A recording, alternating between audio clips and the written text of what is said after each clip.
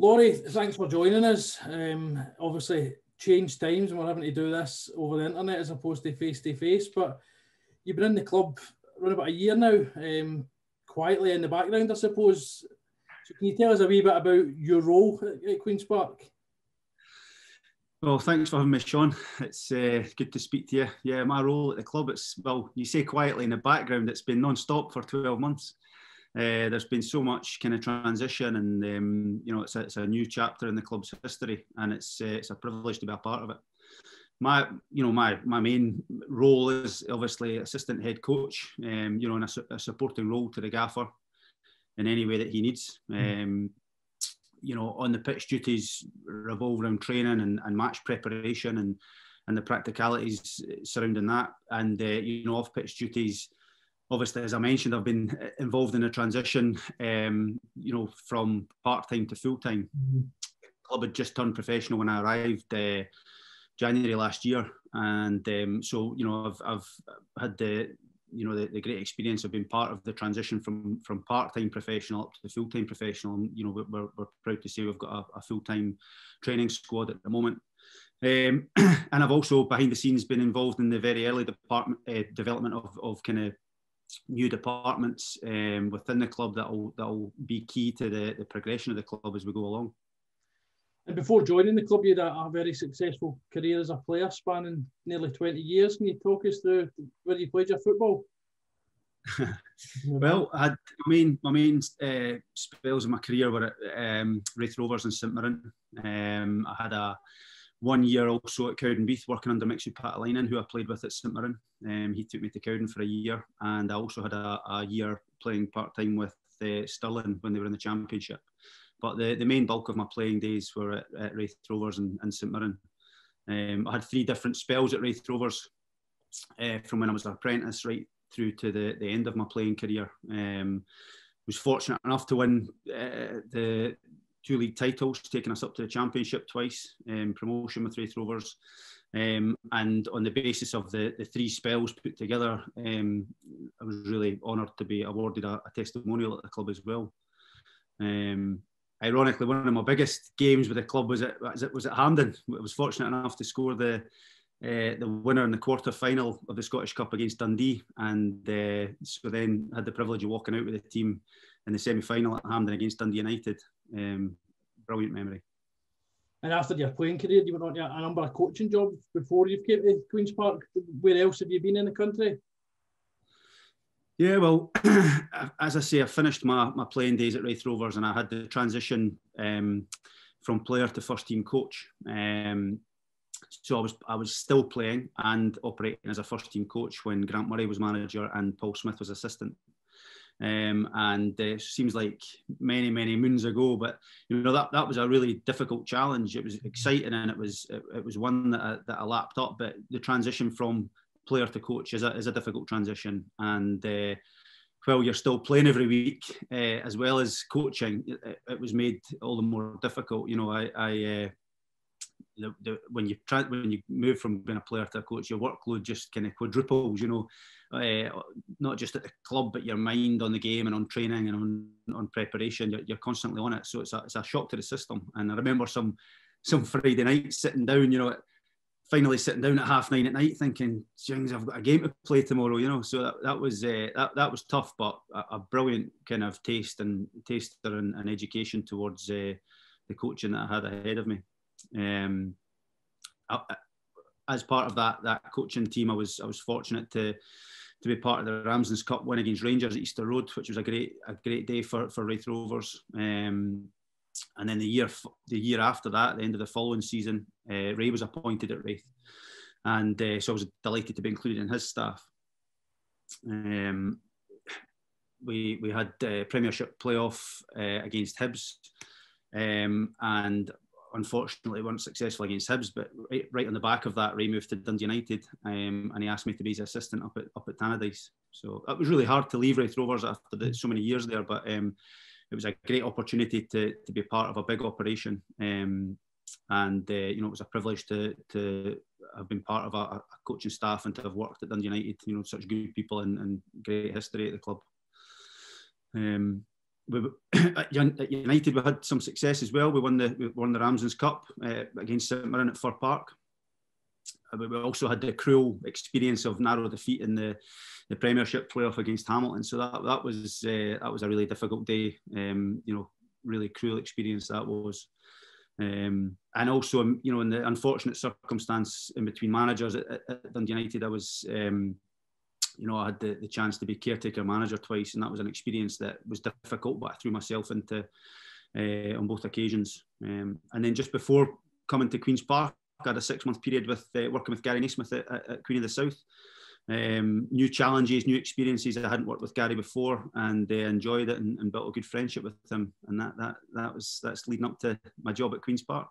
Excellent. And then, I suppose, focusing on your job at Queen's Park, what does a normal day entail in normal circumstances? What would a normal day look like for you? Well, normal circumstances. Probably arrive at the club 8 o'clock, back of 8. Get set for the day. Think about plans for training. Think about any kind of alterations from. We'd obviously discuss training the day before and what we'd hope to do. But sometimes, full-time football can throw a little curveball at you. Some a player wakes up ill, or there's maybe a fresh injury concern in the morning, and your kind of training might have to adapt because of that, or it may just be based on the wellness. So the players fill in a wellness form every morning, and we may get a couple of warning signs from that may want to adjust training and maybe tweak things for that day ahead. So the gaffer will discuss any kind of player or training issues with the staff around that time, and and then we go out and prepare the training pitch based on the session that we've got in mind.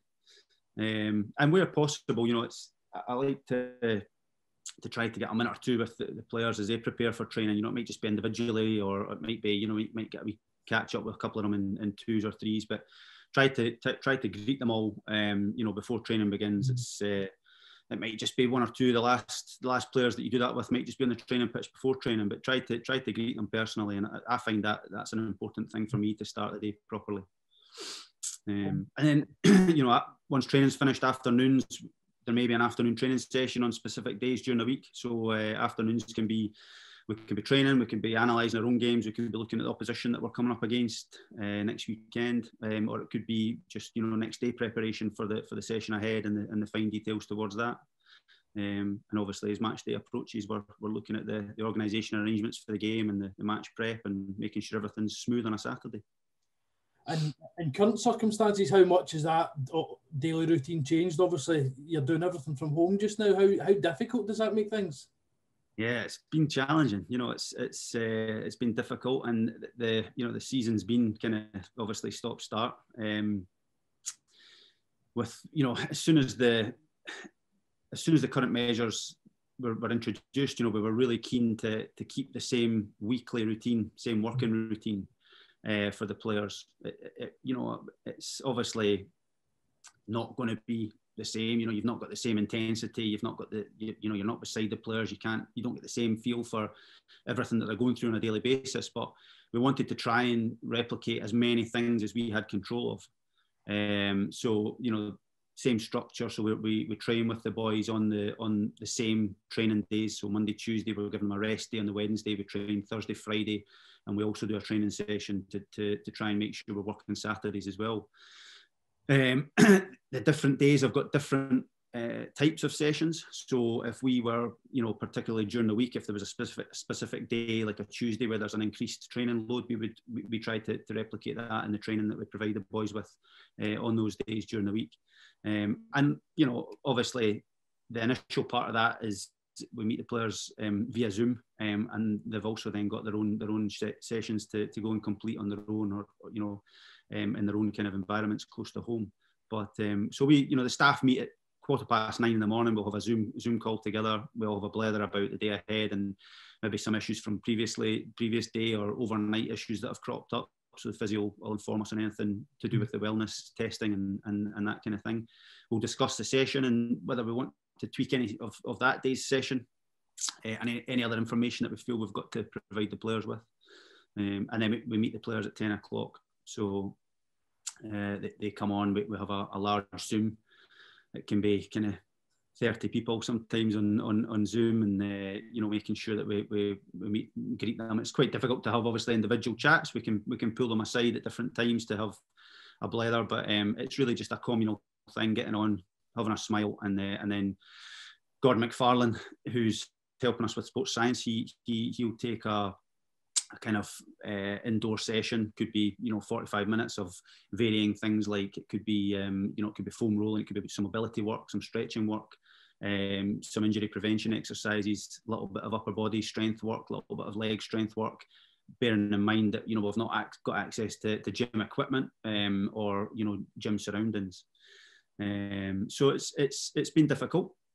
The boys, quite quickly, early on, right at the start of these recent measures, we made sure that any equipment that we did have that was portable, we could move out to different guys that could use it specifically with their training or rehab or strengthening work. So there are kind of kettlebells and dumbbells at different houses, and we've got spin bikes at different houses, and lots of mobility bands, elastic bands and things floating around, and the players have all ordered individual ones where we needed to. So we've done well in that sense. So once the indoor Zoom session's finished, every day the boys are sent a comprehensive conditioning session that they need to complete, and it's based around what we feel we need to get into their legs for that specific day. As I said before, it's never going to be the same as being right next to them on the training pitch, and we don't have access to our usual GPS stats. We can't use that at the moment, so we've done what we can to record some training data via Strava, so they all report their sessions by 1 o'clock on Strava, and we can then have a look at that and see kind of what distances they've covered and duration and things, and look at it as detailed as we can. But I must say that the players, these are difficult times, and the players have embraced the kind of challenge of working around these obstacles, and they've adapted, and the effort that they've put in, and the application, and the commitment to just doing the best that we can in the moment to try and hit the ground running when we get that opportunity. They've been fantastic, Sean. I know you touched on it briefly earlier, analysis. How big a part does that play in today's game? I know Drew Fraser on a match day, what's expected of him. For you and the rest of the coaching team, how important is that? Well, analysis is, it's now an integral part of modern football. It's, we use analysis as coaching staff in a performance, scenario, but analysis is used in recruitment and different departments throughout. So, and specifically video analysis is, it's an integral part of the modern game, and the tools that allow you to analyse games, whether it be video or whether it be data analysis, they just jump ahead every season, and it's sometimes hard to keep up. And but with that in mind, you've got to have a setup that's relative to your staffing and what you can actually manage on a daily basis. You can have all the data and all the stats, but you've got to process it well, and you've got to get a benefit from that. And that's that's the tricky part. But we're in the early stages of implementing a cloud-based platform at Queen's Park. So it's hopefully through time it'll become a specialised department. Video analysis has been really restricted by COVID. We can't have the players in one meeting area together to watch scenarios, so we've got to kind of put out little clips here or there, or have small groups where we can analyse videos. And of course, now that we're remote working from home, that's made even more difficult. So we've had to kind of adapt on our feet, and we're in the very early stages of implementing that kind of department. But that is something that's going to be a department that will grow with the club and definitely benefit the club year on year. And I know you touched on having worked with Ray previously at Raith Rovers and then Dundee United. The fact that he's brought you into Queen's Park, there's clearly a good relationship there. Is there an element of a good cop, bad cop with you guys and the players? How does that work?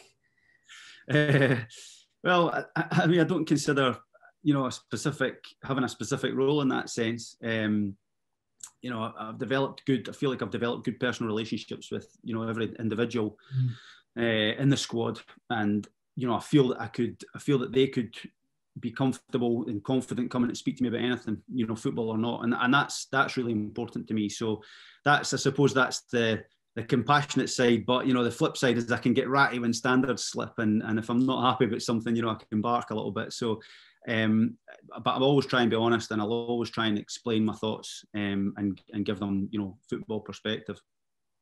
And focused on the football, we're obviously in the middle of a break. Hopefully that won't last too much longer. How do you feel the season's went so far? We're obviously sitting top of the league, 5 points clear. Pleased with that? The season's gone fine so far. Yeah, we're top of the league. We've got a big challenge to keep driving and improving and moving forward. We're happy with the position. There's so much more to come and develop, and so much more to improve in so many areas. So, and we're fully committed to doing that. So the big challenge is to keep things going. We're happy with the position at the moment, but there's so many things that we want to drive on. Is there a challenge there in terms of managing expectation within the squad, or is it just a case of taking a game at a time? I know looking in from the outside, there's a lot of chat that we should be running away with the league, which is quite clearly not. It's easier said than done. How is that managed in terms of, because the players obviously see social media? I mean, how's that managed, I suppose? Well, I think with all the sort of publicity surrounding Queen's Park and the progression of the club and the ambition of the club, that puts a big target on our backs, and we walk out at Hampden every week, and I think everyone that watches Queen's Park would appreciate that our opposition are turning up at Hampden with a different outlook on the game and a different approach to every game, and we don't get anyone on an off day, and we've had that. I've experienced that before when at Dundee United, when we were in the Championship. At the time Hibs were in the league, and you're never going to get Hibs on an off day. They were real crunch games between United and Hibs, and every other team in the league was playing out their skin to beat us. So you never ever get a week where you're getting a team on an off day. So that then has to drive our standards up, and we've got to make sure that we're on it every week. So that's difficult, but that's a challenge, and it should be something that we're proud of. The club have created that with the ambition that we're showing and the squad that we've put together, and so we've got to embrace that challenge and meet it head on. Thank you very much, Laurie. That's excellent.